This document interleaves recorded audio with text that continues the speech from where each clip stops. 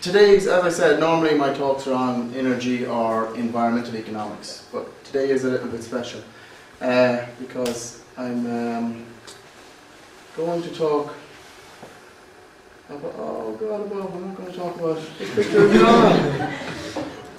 I'm sorry, I got messed up. F5. So, yes, okay, we'll do it. Oh, let's start that again. Sorry. Got messed up with, this is an old system. So we'll talk about Trumponomics, and it's not a political talk or it's not law talk, anything. It's economics, because it's not going to praise them or it's not going to bash. Okay, you can get that all over the internet. Okay, so to make it easy, because economics is the dismal science. Okay, it makes people fall asleep. So to make it a bit more interesting, we'll have a smiley face for when Trump's policies are good for the American economy, and we'll have a sad face when they're not. Okay, it should make it a little bit more interesting. And here is the man himself. Okay, this a lot of people will know Trump, and it's not often a person deserves their own economics word, but Trump definitely does, because his plans are going to make America great, according to himself. Okay, as I said, there'll be no bashing or anything like that. It's just taking his economics ideas and putting it into reality, because he has got a lot of hype in America right now, with people thinking some of his ideas are great and some people thinking they're terrible. Okay, so I'm just going to cover 5 main topics: the lovers and the haters, and Trump has lots of these. Okay, lots and lots of these, and some people love Trump and some people hate him, and that's the way of politics. Defaulting or renegotiating of US debt. This is a new one of his economic policies he has stated. Okay, so this is basically the US has so much debt and he's going to renegotiate it or default on it. This is an interesting one for where we are. This is bringing back jobs from China. Okay, so Trump is a big lot that when China joined the WTO in late 2001, 2002, a lot of jobs shifted from America to China, and a lot of Americans lost their jobs. So Trump has this: we'll bring our jobs back from China. Okay, and deporting 11 million illegals. This is another one of his proposals, that he's going to deport all the illegals in America. Okay. Now again, I want to remind you, it's an economic talk, so whether you think of the humanities or legality, it's not that, it's just economics. Okay. And the final one is the wall, and this is what made Trump known to the world when he came out, and he was going to build a big wall. Okay. So the Chinese built a great wall, and Khrushchev built a great wall in the 60s, and now Trump is going to build a great wall. Okay. Before I start, what makes it interesting is I can't vote for the man. I'm not American, but I'm a European who works for an American university in China. The world is a big place. It's not as small as we can do these simple things. It's not like the 60s. Okay, it's very different. Okay, so here in the, this will keep it easy. I'll put this slide up and up again, and the first one is Trump's economic view. So obviously, no surprise, Trump thinks all his ideas are excellent. Okay, everyone, and to be fair, a lot of Americans think these are all great ideas, or some Americans may think some ideas are great, some ideas are bad. And in the far column, as we go along, I'll start putting in extra ones as we go along. Okay, here we go. The lovers and the haters. And this picture for me is awesome, because this man here, to wear a onesie outfit like that and go on public TV, you have to have love. There can't be any other emotion for that. We see it everywhere. You see love in strange forms, and to go on public TV and do that is amazing. So this man truly loves Donald Trump. This lady, not so much. She has strong feelings, but not in the same regard. Okay? But what is interesting here, these two people do have something in common. Okay? they're all consumers. They all spend money. Now, in reality, this is the problem in America since '08.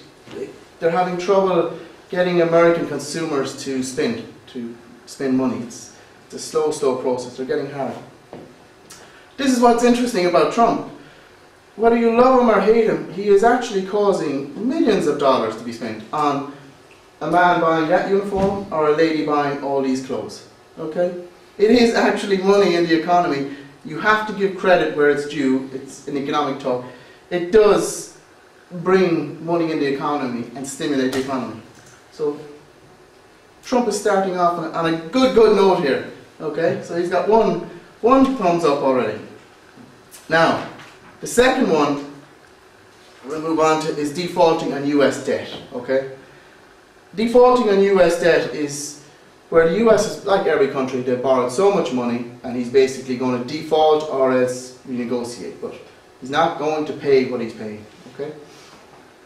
Now, this was Janet Yellen's face when she heard it. Okay? If you can't remember who Janet Yellen is, she's the head of the chairperson of the Federal Reserve, okay? The Central Bank of America. And this woman does not have a lot of facial expressions. I scrolled the internet. This is the most shocked look I could find, okay? But this is what I can imagine any macroeconomist thought when Trump said we're going to default on American debt. And again, a lot of Trump's policies are interesting. They seem like a fairy tale. They seem good, okay? They seem like an Iron Man or Captain America. They seem exciting. Yeah, we can do it. And here's some of the reasons. US national debt is 19 trillion. Okay, which the US economy is a big economy. Every country has debt. However, US GDP is 17.5 trillion. Okay? So the US owe more than their current GDP. This is what's interesting. If the US was a home, it would be a negative equity. Okay? Negative equity. Now, basically, it's like having a subprime. And that did not work too well in '08. It did not have a great successful ending.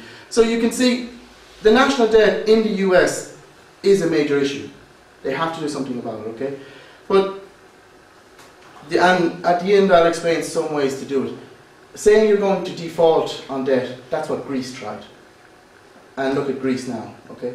The US pay about 2% interest, 3% interest when they borrow billions of dollars. Greece pays 14%. And they cannot get money unless the ECB give it to them. Okay? The same way, what allows the US to be a strong economy with such a high GDP to debt ratio, with having more debt than GDP, is lenders see it as a one-horse race. Okay? When I was doing macroeconomics first, when you talked about the US, lending money to the US was like backing a one-horse. Okay? Backing a horse in a one-horse race. Unless the horse died, you were going to get your money back. Okay? And the only way, if the horse dies, if you want to talk about it, it would be like World War III. So who cares? You're not going to worry about your money. This is why America can get so much money. So if you start to default, you're not going to get money as well as you did. Interest rates will go up. And here's the problem. This is what's interesting. Actually defaulting or renegotiating is not going to shrink the debt. It's going to push it up. Because now you have to pay more interest on your loans, which means now you have more money going out of the country to pay for what you have to pay for, okay? So on that note, I'm afraid Trump gets his first sad face, okay? It's not a solid economic policy. It sounds very good, and this is what's interesting. Trump, in fairness to him, Trump is a very, very good businessman. No one can say he's not. He's worth billions, anywhere from 10 to 2 or 5, whatever he says. But he's worth billions. And he lost some money, and he came back. So he is a very, very good business person. And he's using this, that he was a very good business person. His businesses went down, and he had to renegotiate his debt. And he got millions wiped off his debt, and then he could continue.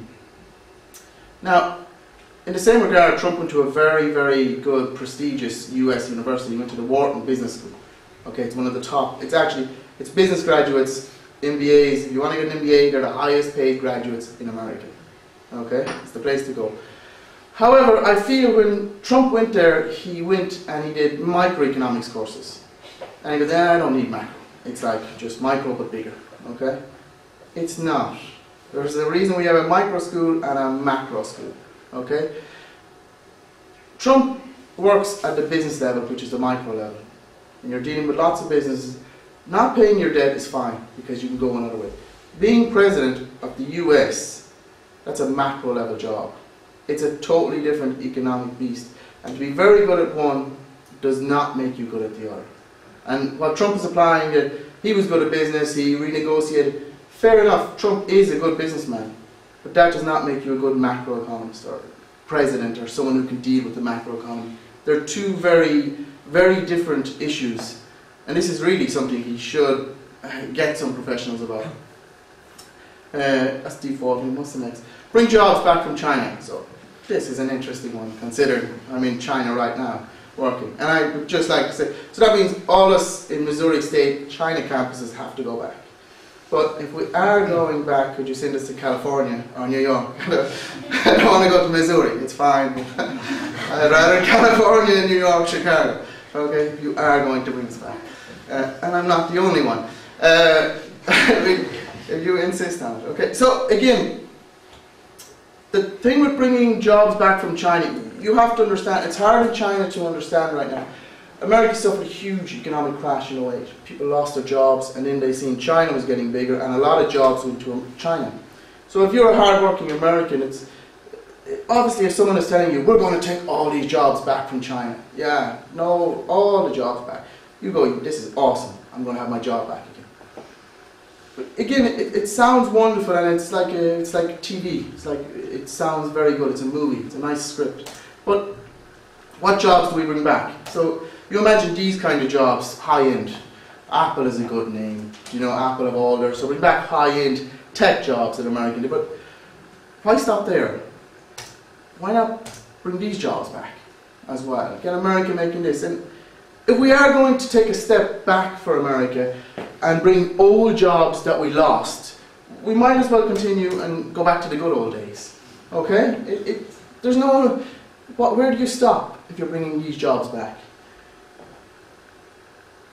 America lost these jobs because they were not cost competitive. Okay? It's not that China suddenly became very good at making something. It's economics. It's China was cheaper. And companies are profit maximizers. As Trump knows from a macro perspective, companies are profit maximizers. They will move to the greatest area.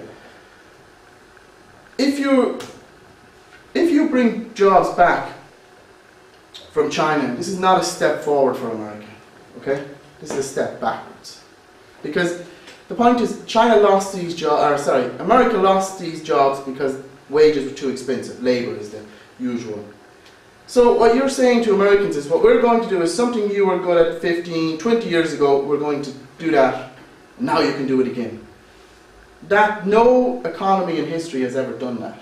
You don't bring it back. What they should be doing, and any presidential candidate should be saying is, no, America is going to make something China cannot make. We're going to make high-end, we're going to move up the value chain. What's interesting about this fact is, though, China is suffering the same thing right now. China is losing jobs, traditional jobs that China had in the 80s, 90s to Vietnam, India, Bangladesh. But you don't have the Chinese going, oh no, we're taking all those back. We don't want to lose those jobs, bring them back. China is moving up the value chain. The same thing America did in the 70s, 80s, 90s. And for some reason, we're being told now, no, we don't want to move up the value chain. Best case, we want to move sideways or really down. Okay? It doesn't help America to bring back all jobs. It's not good economic policy in any regard. And it can only have one outcome. Okay? Again, it sounds great, and you have to imagine, put yourself in the place of an American who's lost their job. You've lost your job, which is terrible, but you bring these jobs back from China, okay?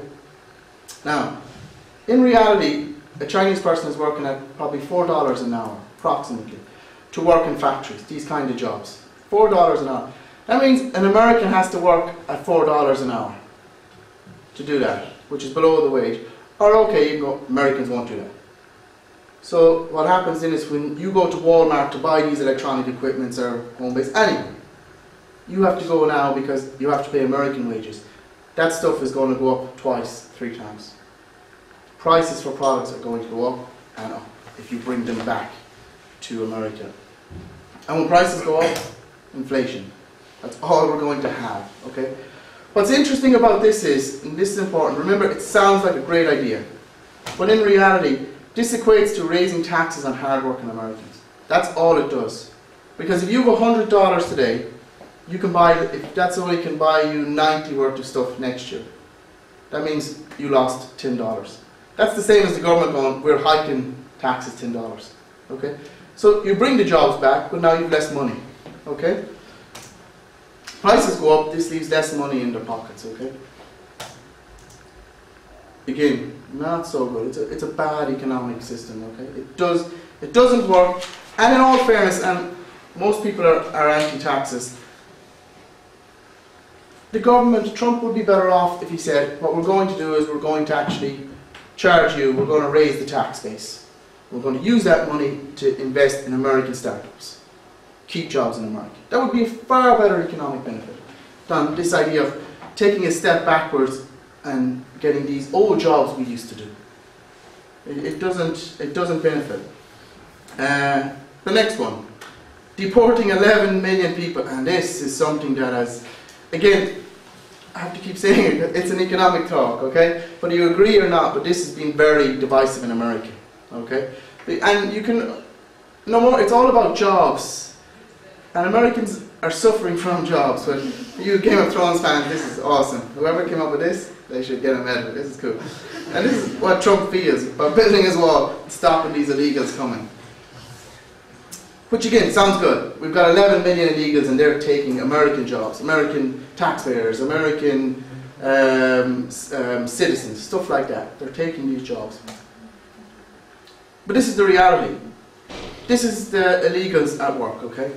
This is what they're doing. They're out working hard. These are not coming in and sitting around waiting for government support. They're coming in working on farms, cutting lawns, cleaning houses, okay? They're working, and working very hard, and they're working very low. And this is the reason that fruit and vegetables are inexpensive in the US compared to other countries. Now, an American might go, fruit and vegetables is not that expensive. It is actually very inexpensive in the US compared to other countries, okay? In a purchasing power parity, okay? It's a lot cheaper. Because the input costs are low, okay? These guys, it depends, you can get the figures anywhere, but they're averaging, people say they make about $5 an hour, okay? So they're making $5 an hour, so if you're buying an orange in California, the labour cost is $5 an hour, which is very, very cheap. Now if you deport all these illegals, and remember it's not about the legal, just ship them out, easy. You open up all these new jobs, okay? Now the farming, agricultural industry in California, Florida, they need legal citizens to work. So, how much do you think these American citizens would want per hour to pick fruit? And remember, the legals were saying $5 an hour, okay? So you can imagine telling these bunch of guys, you have to close your apples, no more MacBooks. You're going out to a field to pick strawberries or oranges, okay? And how much money do you want for that? They're not going to be saying a 5 or even the minimum wage of $8 or $50. You can just imagine. I would assume $20, $25 to get these.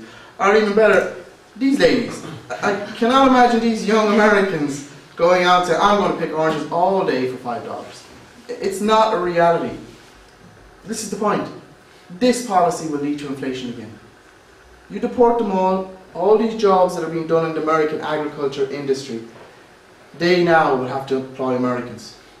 So the price of fruit and vegetables is going to go up at least triple, maybe 4 times. Okay? Because the input costs are going to go up that much. And again, with inflation, high inflation is the same as having an increase in taxes. This is what's interesting. these two policies specifically, okay, deporting and the previous one, bringing jobs back from China, bringing jobs back from China and deporting, this is going to cause massive inflation, which for anyone who's old enough in America, it would be the same as the oil shock in the 70s, okay, just a big inflation, which is not good for America. So I'm afraid Trump is losing out here, but he has one last one, which is the wall. And this is my favorite of all. Here we go. So, this is Trump's wall. And from listening to Trump, you can imagine this is the kind of wall that he wants to build, okay? I will give it to Trump. I've been to the Great Wall, as lots of people have. If Trump builds his wall, it will attract tourists, okay? People will go to see it. And that is money, okay? That is money in the economy. Remember, you have to give economic credit where it's due. Now, in the same wall, this is what's good. And Mexico is paying, so even better. And he has stated Mexico is paying for that wall. Okay? This is actually an excellent idea of a stimulus package for America, okay? Because it's 10 to 20 billion for the wall. Remember, Mexico are paying for it.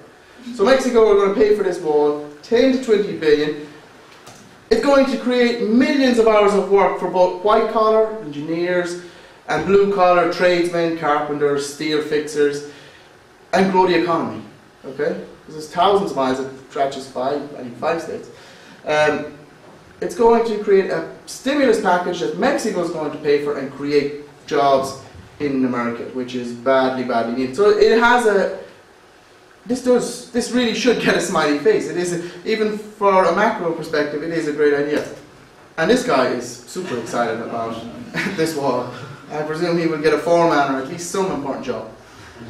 However, when I was doing up this about the wall, I was doing it and I go, yeah, it is actually a good idea. And then I looked on the map and seen where it was, and then it hit me that there is one slight problem. That it is a border wall, okay? So, if the Mexicans are going to pay for it, do you not think they might build it on their side of the wall? On their side of the border, which would mean that it would create a stimulus package in Mexico, and therefore grow the Mexican economy. Now, so I'm afraid the wall, even though I had a smiley face at the start, when I went more into it, was a sad face. But with the wall hasn't lost everything, okay? Well, sorry, oh yeah, I'll come back to the wall in a second. This is Trump's reality and the economic reality. Okay, so the economic reality is not so great as Trump's reality. And again, this talk is not about bashing Trump, it's just about saying what's real and what's not. But back to the wall, because it deserves a second round. The wall is not all bad news for NAFTA members, okay? That's Mexico, Canada, America. It's actually good for Mexico if they build it in Mexico and pay for it, because it's a stimulus package for Mexico. And as well, it'll make up for a slowdown in exports to the US, okay? Because there's actually less illegals going to America over the last 2 years. So building this wall in Mexico will benefit Mexico, okay? Because it'll create a stimulus in Mexico to help that economy grow. Okay, that's Trump's ideas, and it makes it entertaining to see what's happening. And Trump is putting ideas out there that are good, seem good, and they seem viable. And Hillary is putting out ideas, and so is Sanders. They're all putting them out there. But I just want to come at something from, again, I'm impartial, I can't vote. Just one idea of an economic idea for any presidential candidate in the US to consider, okay? Now here we go. This is a patriotic act that any American can do today, okay? And you can buy one of these, okay? This might seem strange, but electric car, there's lots of reasons for this. If you buy an electric car, it's not about climate change in America. It's about all the electricity in America is produced from domestic sources. And that's American jobs. Okay, that's American jobs that we produce. If you buy a combustion engine, that's run on oil, which is mainly imported. That's not American jobs. Okay, so that's where it's... Remember, patriotic is not just about going out fighting for your country, it's doing something for your country. As well as that, this is what's interesting. If you buy an American, we'll use Tesla as a great example. Tesla is the first successful American startup automobile company in the US in 90 years. And it didn't have to get a bailout like the other ones. If Americans go and a president would say, let's buy electric cars, what will happen is every car company in America will start to make electric vehicles. This will create more jobs in America. And it will create high-end jobs, high-skilled jobs, and jobs that will not go to China. Because you're at the top of the value chain. Okay? You're not bringing back jobs you lost, you're at the top of the value chain. And at the same time, remember, you're creating jobs in America because you're using electricity, whether it's coal, oil, hydro, wind, doesn't matter. It's American made and it's American jobs. And the same way with this guy, Elon Musk, the guy who's not even American, he's a nationalized, a South African. He set up Tesla's car manufacturing in California, and he's setting up this new gigafactory which is going to produce batteries for the cars and for other stuff in Nevada. And they reckon the Nevada state themselves has said this will bring in 100 billion over the lifetime. That's American jobs, remember that. That is not going to China, that's not going to anywhere else. And no presidential candidate has said this is a good idea. Okay? And I don't mean just buying Tesla, I'm just using them as an example. Okay?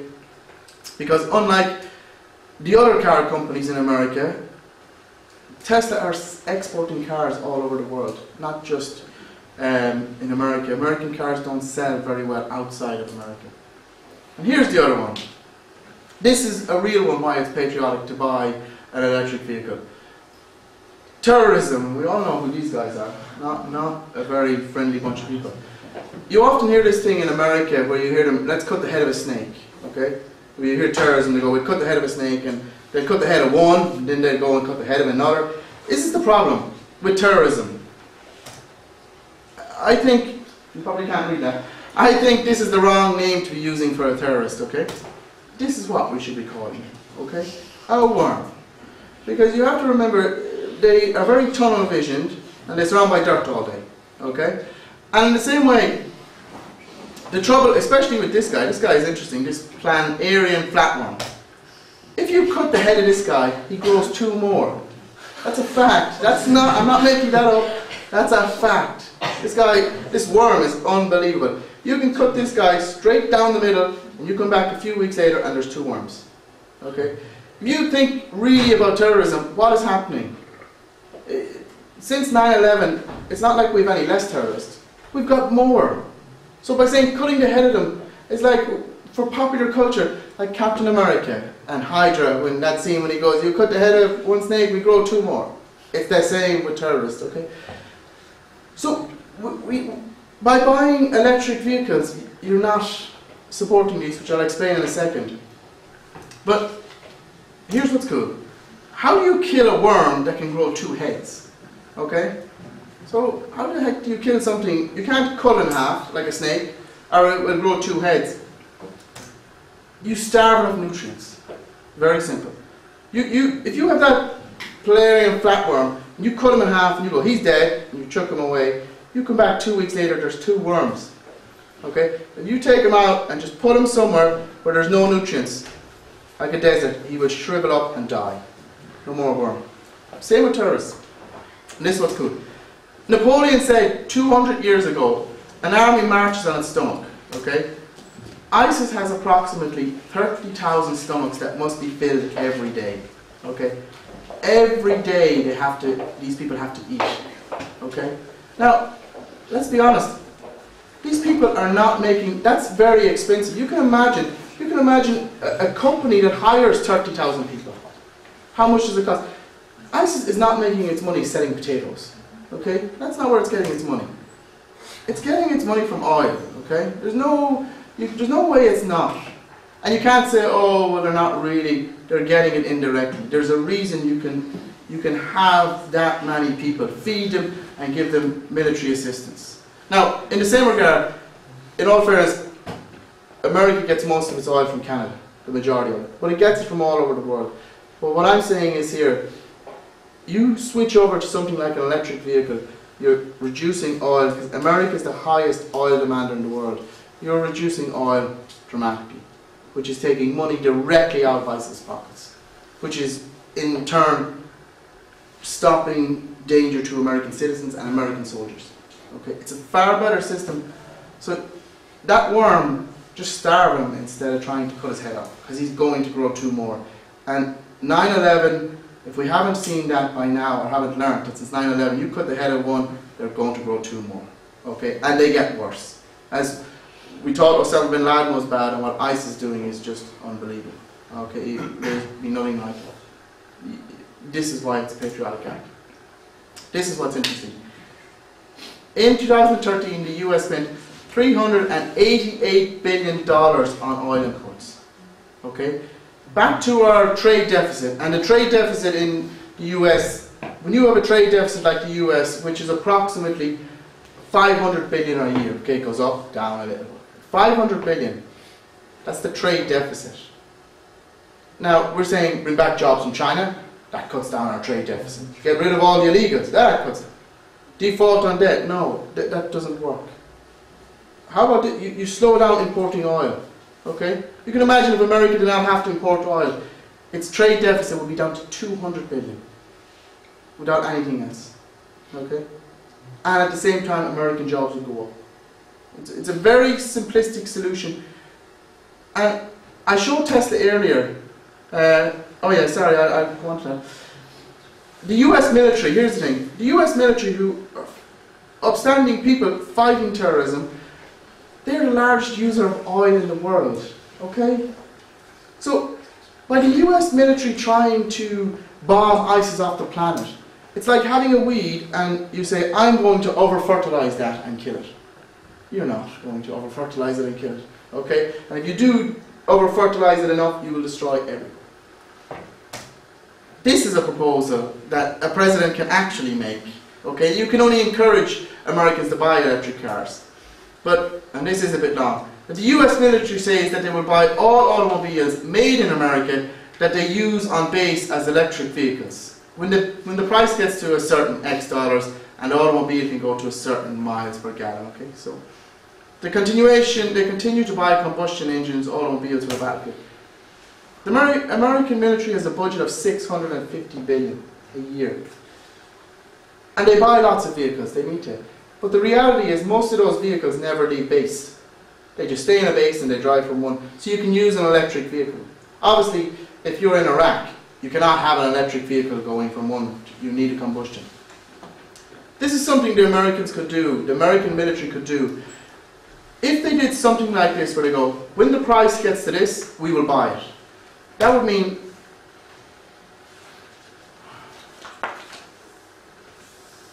that all American car companies could now, either Chrysler, GM, every car company could start making electric vehicles. Again, this is creating more, this is private stimulus, creating more jobs in America and high-end jobs in America. Not taking jobs they lost, top of the pile here. We're talking electric vehicles are at the cutting edge of technology right now. Okay? By doing something like this, we would encourage that. Okay, the conclusion. Electric vehicles in the US. Trump policies, although sound good, will just cause inflation. This is important. Americans need to innovate, okay, not stagnate. And a lot of Trump's policies are stagnation, not innovation. Okay, I just gave you one that is innovation. And switching to electric automobiles has multiple economic benefits. Okay, it can reduce the American deficit, take a revenue stream away from terrorism, create an industry-funded stimulus package for the economy. America moves up the value chain of manufacturing, not sideways. Make products the world wants to buy. And this is a reality, and Americans have to get used to this. There is no point in going, America makes the greatest cars in the world. Just by saying it doesn't make it true. That's like me saying I'm 6'5". It doesn't make it true. Okay? You know, I might believe I'm 6'5", but it's not real. By doing this, you can make electric cars. The world is crying out for them. Europe wants them. Okay? these will be sold. Create high quality and high paying jobs in America. And this is something that's needed as well. I left out one thing which makes Bernie Sanders very popular with the youth. University fees in America are extremely expensive. Kids are coming out of university crippled with debt. And you want to give them jobs that are low paid. You move up the value chain and you give them jobs that are worth what they paid a university degree for. And in order to do that, you have to be at the top of the value chain. And that's where America needs to get to. And this is what I'm saying. I use Tesla because they're the leaders in it. If the military brought out this, or the government even encouraged it, or a presidential candidate came out and said, let's buy electric vehicles, it's patriotic. And when I get in, I'm going to do this with the military. All these American companies, every one of these can start research and development, hiring young Americans, college graduates, to make American cars and create jobs in America. Not take jobs back, create new of the best jobs in America. Okay? And finally, this is a lament for America, as someone who's been there several times, and I think it is really a wonderful place, but right now it's a bit troubling with it seems to be with the presidential candidates either side, which, let's be honest, at this stage is going to be Trump and Hillary. And a lot of Americans I seem to talk to, it's not that they really want to vote for one, they just don't really want to vote for the other. Okay? That's not democracy. That's like when I got to study. I could do more fun things. Okay? In the same way, here's what's interesting. Both candidates, the Republican and Democrat candidate this year, are both from New York. Okay? They're both New Yorkers, as Hillary was a senator and Trump is from there. And here are two great Americans, presidentials. Okay? These two guys are New Yorkers as well. Now, my thing is, and I like the two sayings, the only thing we have to fear is fear itself. This is something that's been played on a lot in America. And speak softly and carry a big stick, where Trump seems to be the opposite. He doesn't speak softly, but these were great American leaders. And what is happening with America that you can't have great leaders like this come to the forefront again. And these are from the same state. And that's it. And thank you for listening. If you have any questions about this, you can just send me an email or ask questions about anything at all. Okay? Thanks for listening.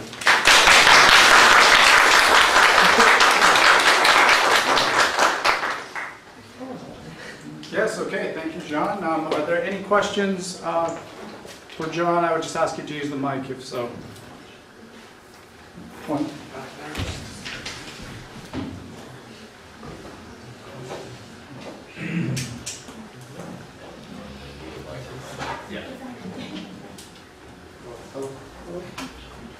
I can repeat the question. And you can't get the microphone. Speak loud, Tom. I don't need a microphone, John. I've never needed a microphone. All right. Just say I can repeat the question. Okay. My question is, I enjoyed hearing about electric vehicles. And one of the things that came to my mind as you were talking about them is a concern that the electric vehicles could be made someplace else. Okay, so that that could be kind of the fly in the ointment, as we say, about something like that.